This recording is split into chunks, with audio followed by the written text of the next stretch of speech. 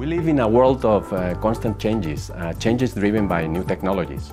And these new technologies are fostering a lot of innovation in all sectors, in all industries, including CEMEX. There is a lot of innovation going on in CEMEX, a lot of new ideas coming. For example, new products that we're developing in ready-mix, new value-added products for our customers, or new processes in our cement plants to be able to produce cement more efficiently, or most recently, our CEMEX Go platform, which, as you know, is trying to take advantage of all the digital technologies. So it's very important that all this knowledge that is developing in the company, all this innovation is protected. It's protected from competitors using this knowledge and copying this information from us.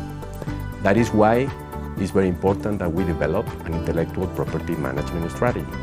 What is this strategy about? First of all, it's very important that all this innovation that is happening in the company is consolidated in one central unit. We have a group of people in Switzerland, our intellectual property management area, that is in charge of collecting all this innovation because they have the resources and they have the knowledge to transform this innovation into an asset. And we call this asset intellectual property. This is extremely important because if we do this, then we can apply a lot of techniques, legal techniques like patents, like trademarks, like copyrights to protect this information. If we do this, we're going to achieve two very important goals. First one, we're going to be able to develop a very, very important competitive advantage for CEMEX. And we're going to be able to avoid our competitors to copy and to use this information in their operations.